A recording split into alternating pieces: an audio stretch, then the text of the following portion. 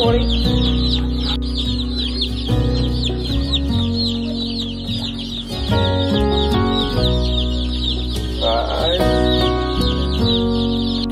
me get some few.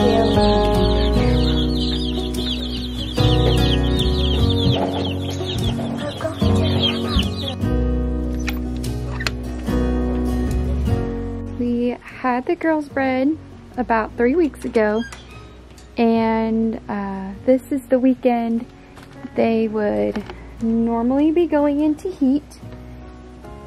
So fingers crossed there are no heat signs. In about a week or two, I will do a lab draw to confirm.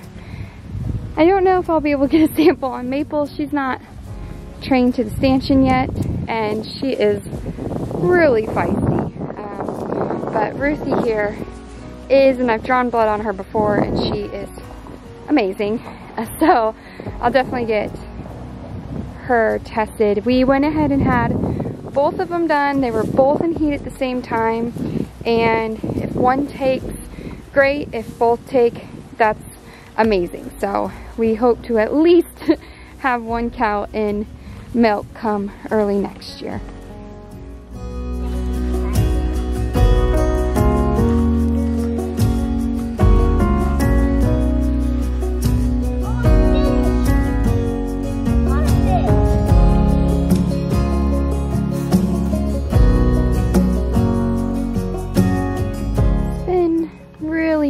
Slow going here. I've had some troubles with my tomatoes, and they just now look like they're starting to pick up. It's been extremely dry, and I think the lack of water was just stunting them. I also do think my soil's not as nutrient dense as it should be, so I have some friends who are coming and they're gonna help out with that.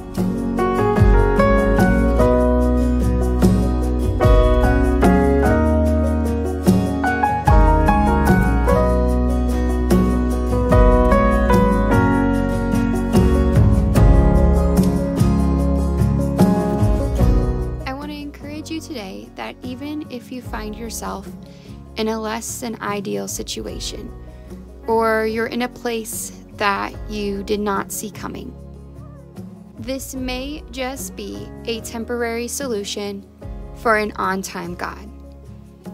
Know that He is working all things out, and He cares about every detail of your life.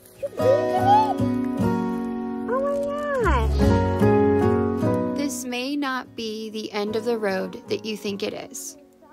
In fact, it might just be the very step that is needed to bring you into what He has for you. Thank you for watching, and may the Lord bless and keep you.